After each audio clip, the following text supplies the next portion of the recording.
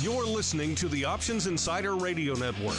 For more quality options programs, visit www.theoptionsinsider.com or search for Options Insider Radio Network in your podcast provider of choice. Listeners can also access all of our programming through our mobile app, available in iTunes and on Google Play.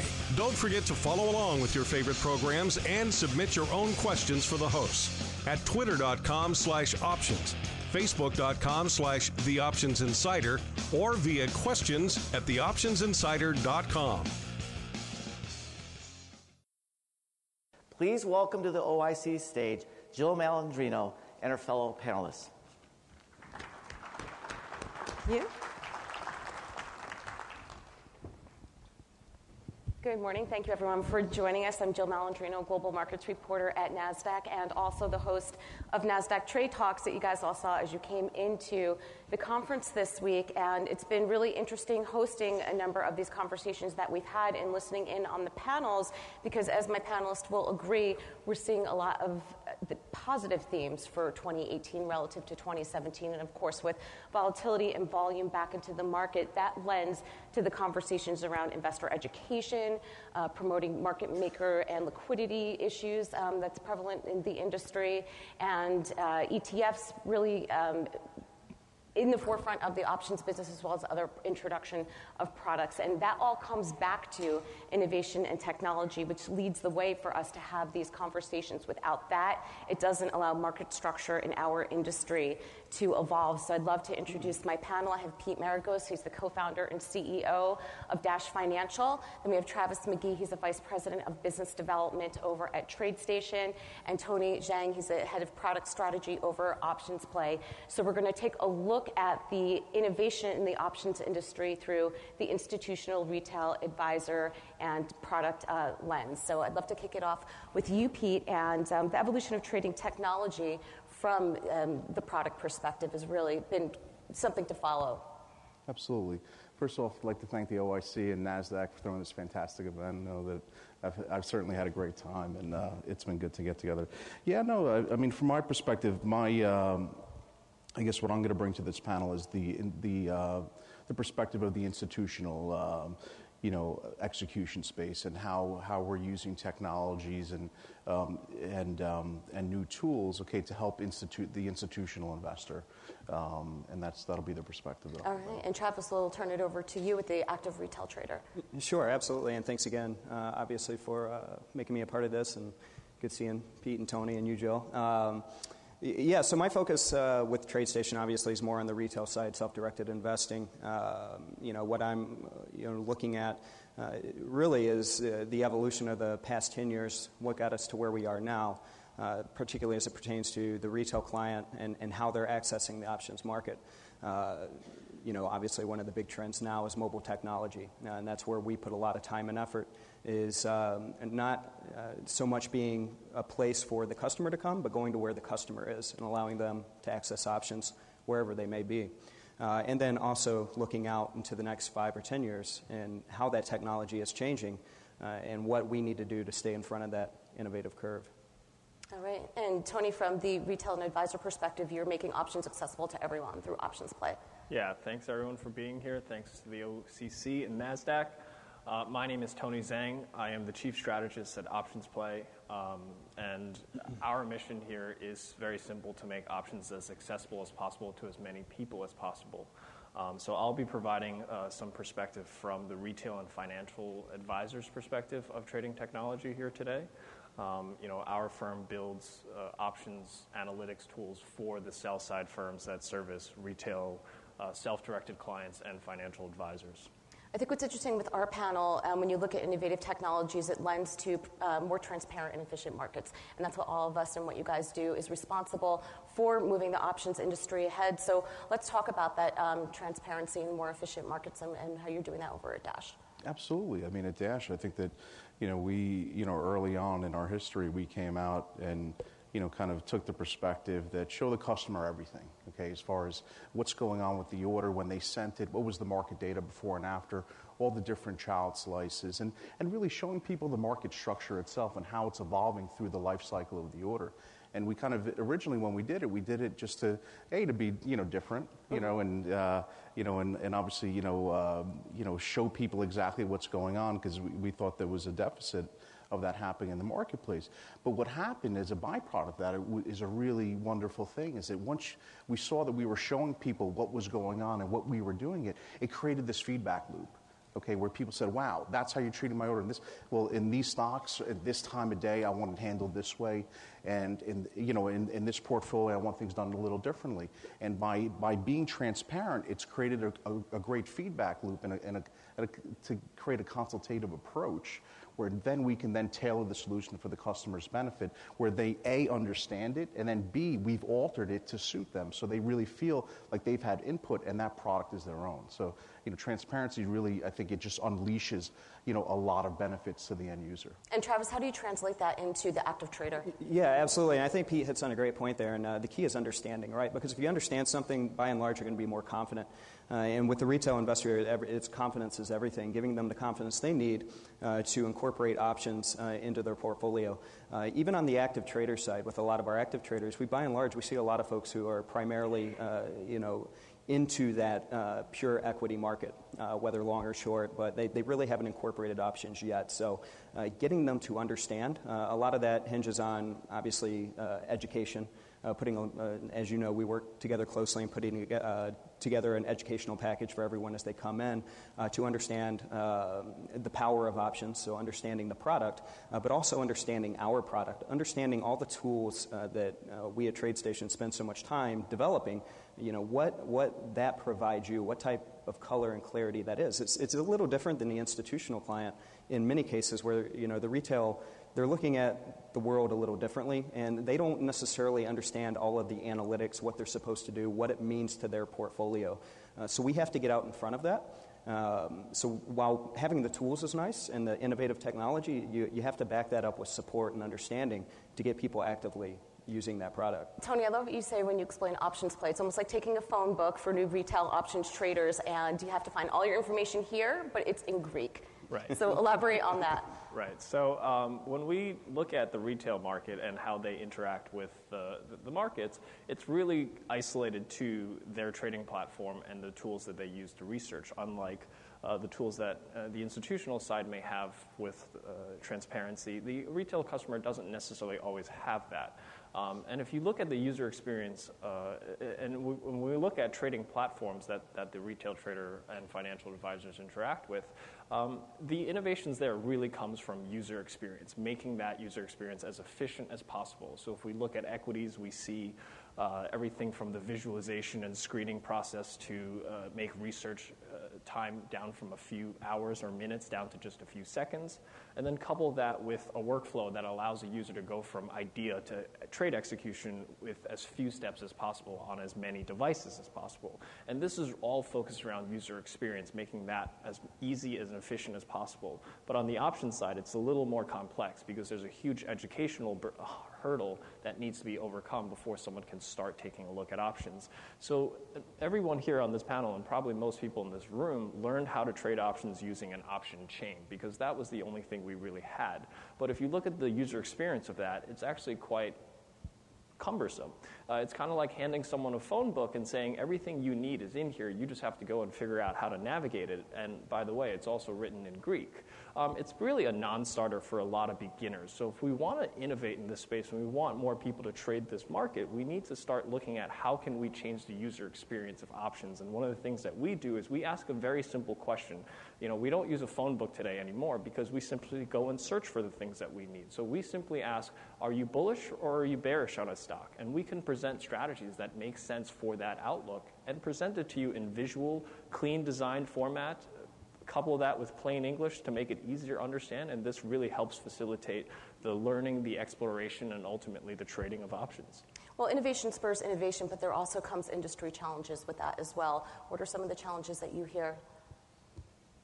I mean, as always, I think that the liquidity is always a concern, across the across the landscape, and I think that. I think there's a lot of great technology on the institutional side and the retail side addressing it. But I think just in general, people always worry, am I getting the best price? Have I achieved the optimal result? Did my order have the proper footprint? an impact in the marketplace. And I just think that, those are consequences. I mean, obviously there's market structure, issues and inefficiencies that we have, but at the same time, I would say we have the most robust, and most beneficial to the end user market structure, in the world by far. But as always, people want to do better. I think that performance has been challenged over the years, especially on the active management side, and really helping people get tools to interact with liquidity in a cost-effective manner. I think is always a headline concern. Well, Travis, that was one of the common issues that we heard at OIC for 2018 was liquidity and cost of capital. How does that impact the active trader? Does it trickle down to them at all, or these concerns that you hear at TradeStation? Yeah, I mean, not as much. Liquidity obviously can be a concern. I mean, you look back on some of the events, particularly over the past 5 years. You think about February 5th, you think about August a few years back, and some of those moves where liquidity starts to dissipate, and that obviously creates some fears and tension among the retail investor. It creates more calls coming into the queue, and just overall questions, you generally have to address. I mean, one of the main obstacles and challenges that we have with the retail investor is, again, understanding the product, but understanding the actual tool that they are using. Most of the people that are coming to us, this is not their full-time job. It's not even their part-time job. A lot have had money with a financial advisor for 30-plus years, and they're just now dipping their toes into the space, and they might have heard about options from a friend at a dinner party or whatever, so they want to start to dabble in that arena. So, coming in, I think, Tony, made a great statement, and, making it as simple as, are you bullish or bearish on the stock?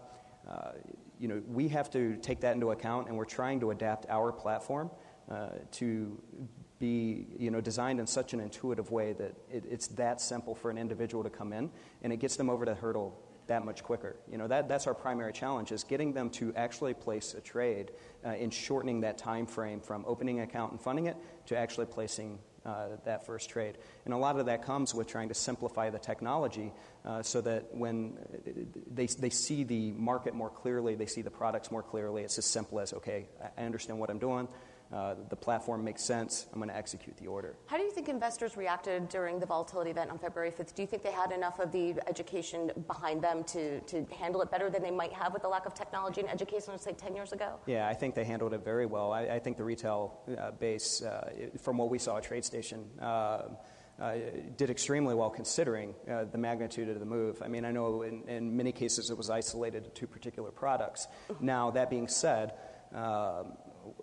I think someone had mentioned in an earlier panel, there's a lot of emotion with retail investors, which is very true.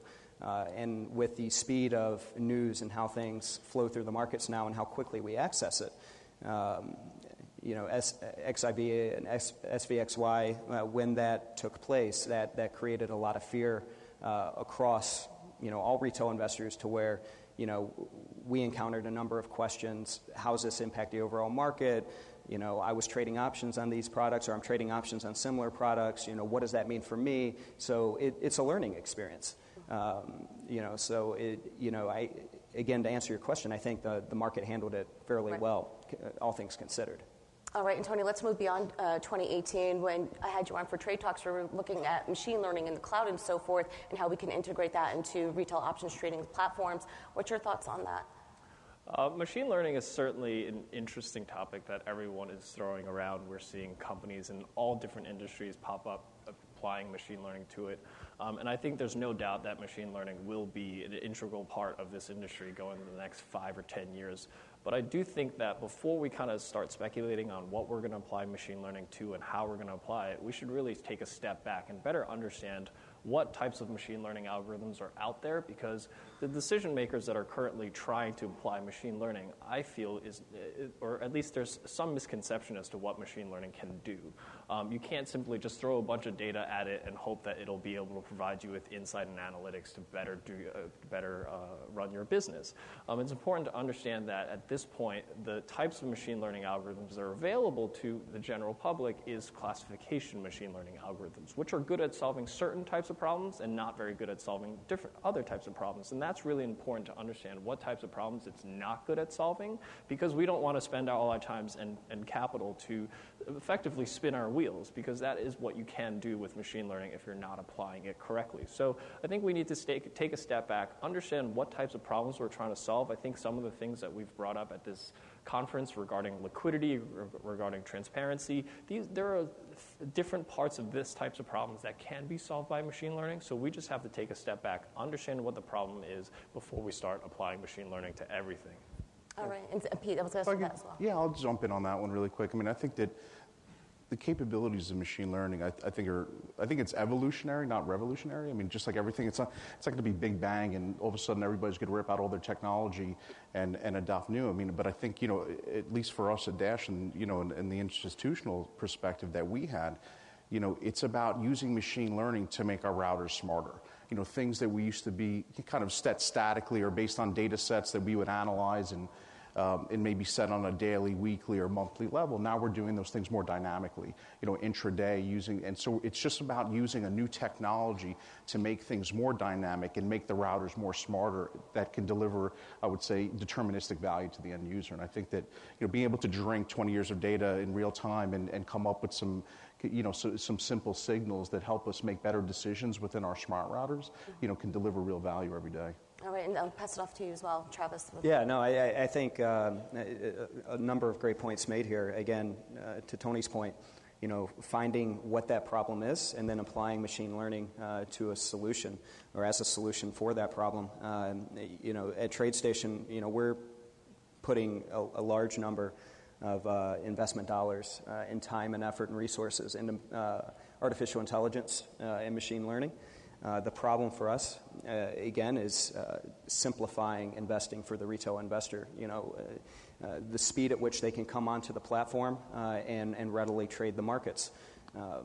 In a number of scenarios like that, it's a matter of, what do I trade and how do I trade it? And how do I adapt my portfolio over time as market dynamics start to change?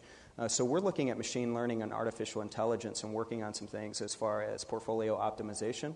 Again, allowing someone to come in and as simple as saying, hey, I'm bullish or I'm bearish. Okay, how much money are you looking to invest? Okay, got it. What is your general goal? Taking some basic parameters, plugging that in, and then suggesting, what are sample portfolios that might fit those general parameters, and having that portfolio be dynamic over time and optimized based on changing dynamics in the market. And we feel like that's something, as you mentioned, the market's evolving, as new players are coming in the market, and we talked a little bit earlier on a panel about millennials coming into the market. This is something that could very much speak to that grouping. And that's my next question as well, mobile technology. How much does that play into the retail platforms right now? Because it seems as if the shift goes from, it's going to mobile right now, and you're seeing less and less desktop trading, which I find fascinating. Absolutely. The majority, it's parabolic, is particularly at TradeStation. The number of our users that have migrated over to mobile is up considerably. I mean, in 1 year's time. I mean, we look back to, again, February 5th as an example, and the majority of the orders coming through and option-related orders are all coming through mobile. Now, most of us sitting in this room, and I can remember, you think back 10 years ago, I never, ever would have considered placing an order via, mobile technology. And now, majority of our traders, that's primarily how they trade the market, is through their phone. So with us, we're launching almost on a weekly basis now upgrades to our mobile technology, allowing people the same power and analytics that they would receive on a desktop, or at least getting them as close as humanly possible to having that, so that they can trade the markets when they're away. Tony, I'm sure you agree. You were on the Millennial Mobile Trading panel last year for OIC 2017, so I'm sure you would agree. Yes, absolutely. So the whole mobile push is also still under the user experience umbrella of delivering what people want in as simple as possible. And just to kind of tie things back a little bit regarding the retail space, two things that we really see as a challenge for the retail market. Number one is the efficiency and transparency of markets is not something that the retail trader has any visibility into. So, Peter, you talk about, the order quality that your institutional customers get to see. The retail customers don't see any of that at all. And that was one of the biggest challenges we have. The problem that we talk about at this conference every year about liquidity on the screen, that's what the retail customer sees. They don't have any idea as far as where true liquidity is. And actually, they are the segment of the market that actually can benefit the most if they just simply had a bit more transparency. Things like theoretical value, things like where where orders actually are getting executed at. This is the type of problems that machine learning can help with and provide transparency to the retail market. And because we're hearing from retail markets that aren't even attempting to interact with the market because of the quote they see on the screen. They're just assuming that if something's trading at 40 cents by $1, I'm just not going to there's no liquidity, I'm not going to trade it. The other challenge that we really see in this market with respect to user experience is, we've come a long way with mobile, with all the innovations we've done in terms of making options more accessible. But once we get a customer into an option trade, once they've sold their first cover call, once they bought a call or a put, how do they manage that trade? That education and guidance and tools isn't really readily available for the retail market.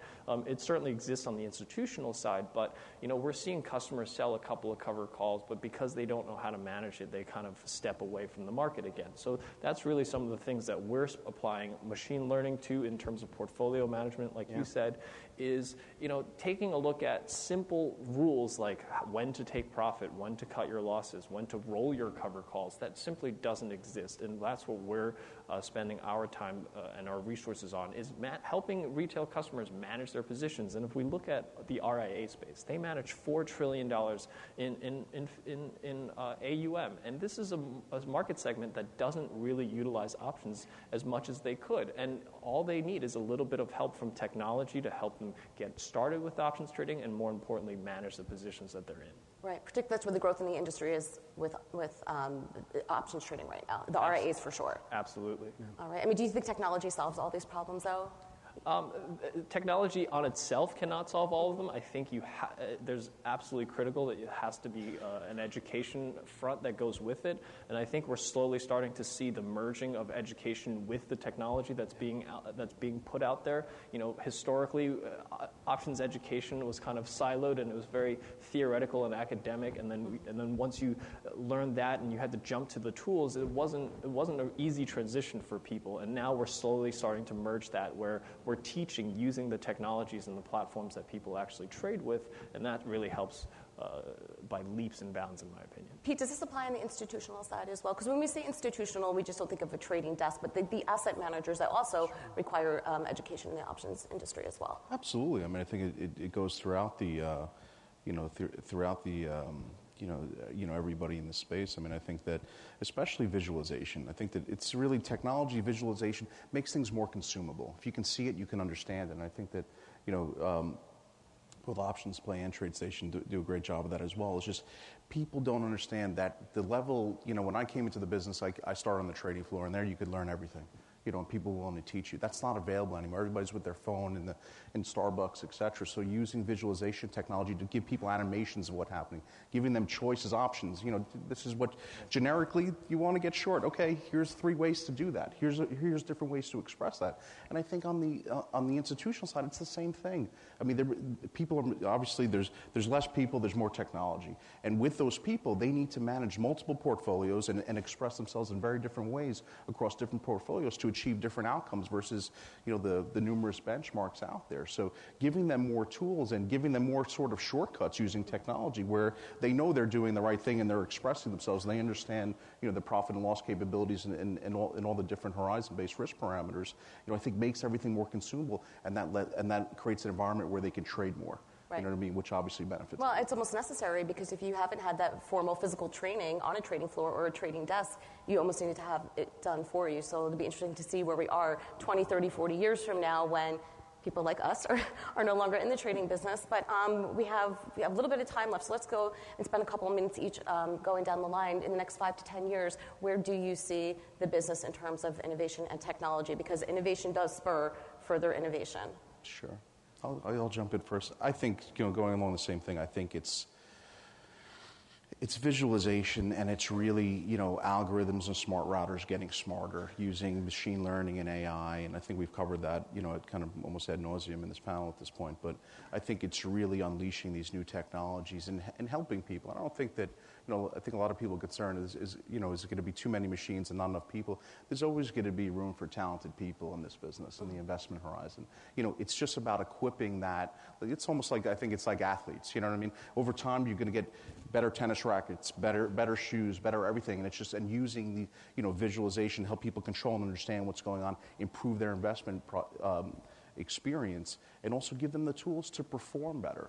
And I think that, so that's what I think. I think it's just really, helping, all the professional users and the retail users really make the most out of their capabilities. And I think that it's going to be an exciting time in the next 5 or 10 years. All right, and Travis? Yeah, so obviously, again, the AI and machine learning space. But I think as it pertains to the retail investor, again, I noted on it when we first started, it's going to where the customer's at versus having them come to you.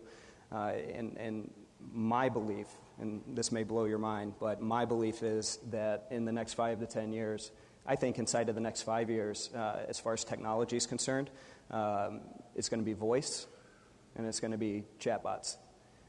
As education and the retail investor starts to understand options, starts to understand the basic foundation of what they need to access options and trade their portfolio, you're going to see firms start to launch applications via Alexa, via Facebook chatbots, via all these different avenues to where particularly the millennial is living right now, to where they're going to be able to access and trade without ever touching a platform. So replace me with Alexa. So we're all gone. Have Alexa yeah, asking replace all of us. Yeah. All right, and Tony, we'll wrap it up with you.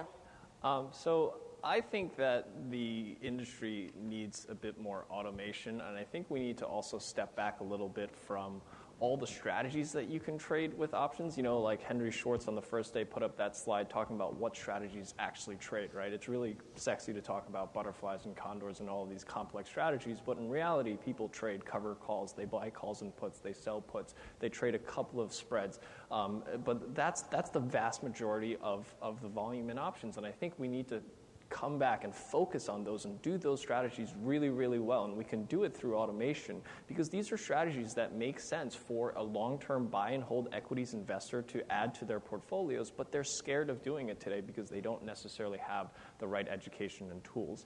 And I think this is really where machine learning and automation can really change the game in terms of being able to help every single equity investor to add options to their portfolio through some form of automation, doing simple things like cover calls and short puts alone. All right. Well, thank you very much for everyone joining us today. If there are no questions in the audience, we can wrap it up a couple minutes early and get the next panel going. Thank you. All right. Thank you very much, everybody. Great. Thanks, Jill. Appreciate it. Thank you.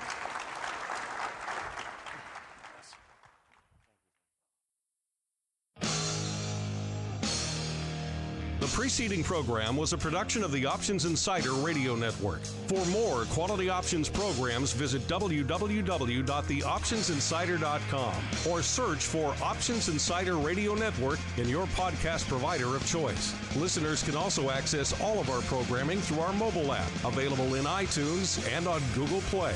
Don't forget to follow along with your favorite programs and submit your own questions for the hosts at twitter.com/options, facebook.com/theoptionsinsider, or via questions@theoptionsinsider.com.